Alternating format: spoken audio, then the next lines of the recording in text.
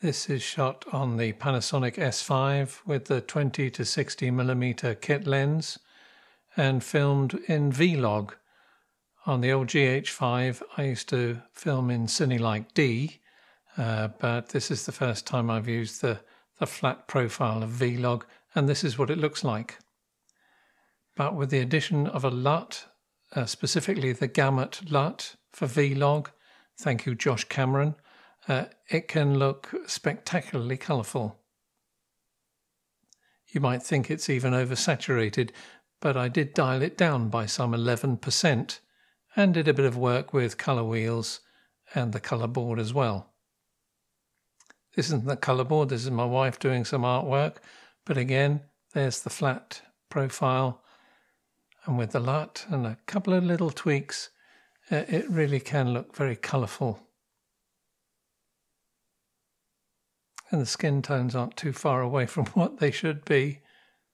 I'd say they're pretty much spot on. And here's a side-by-side, before and after grading. Shot through the kitchen window, this makes home movies look wonderful, almost professional. There we are.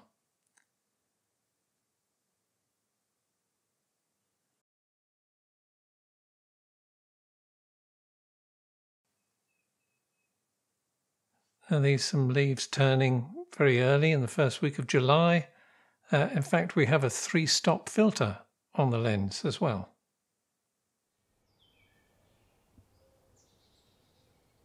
So there are links below in the description to the Gamut LUT, and a big thank you to Josh Cameron, who will show you how to actually do this in a tutorial.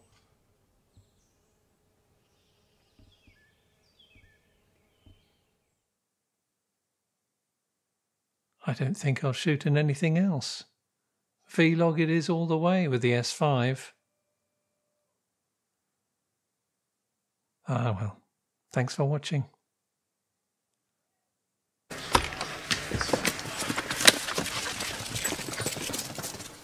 I don't know if you got that.